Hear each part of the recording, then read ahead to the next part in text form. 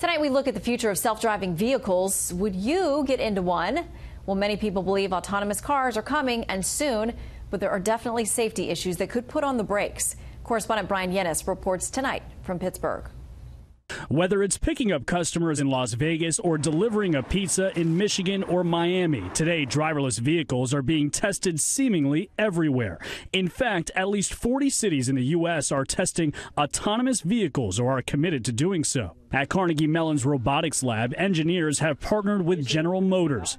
We actually have a radar behind the logo. This 2011 Cadillac SRX drives autonomously, but with a human test driver on board and along specific city routes. The ultimate goal is to create the world's first fully autonomous vehicle that drives itself anywhere in any conditions. It's going to take, at least my estimate, 8 to 10 years before we'll actually reach full automation. And the race to be first is well underway. General Motors plans to launch self-driving robo-taxis with no steering wheels or pedals in U.S. cities by 2019.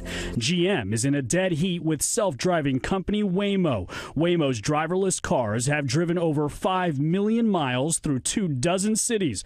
The Google offshoot will launch a ride-sharing service this year.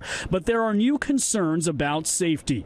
Uber has suspended driverless car testing after its self-driving vehicle hit and killed a woman on March 18th in Tempe, Arizona.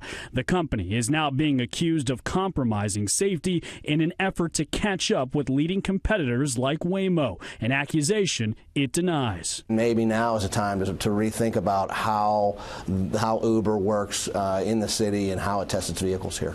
Michael Lamb is Pittsburgh's city controller. Uber started testing its autonomous vehicles there in 2016. He admits his city hastily welcomed Uber under the handshake promise of a partnership, which he says is one-sided.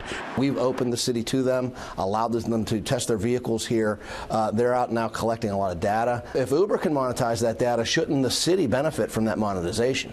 22 states have enacted autonomous vehicle legislation so far as government tries to catch up with an industry in the fast lane. Inclement weather poses a big hurdle for autonomous vehicles. Heavy rain, for instance, makes it difficult for car sensors to pick up objects. Still, Rethink X, an independent think tank, predicts by 2030, 95% of the miles traveled in the U.S. will be in self-driving cars. Shannon? Wow. All right, Bryan Llenas in Pittsburgh, thank you.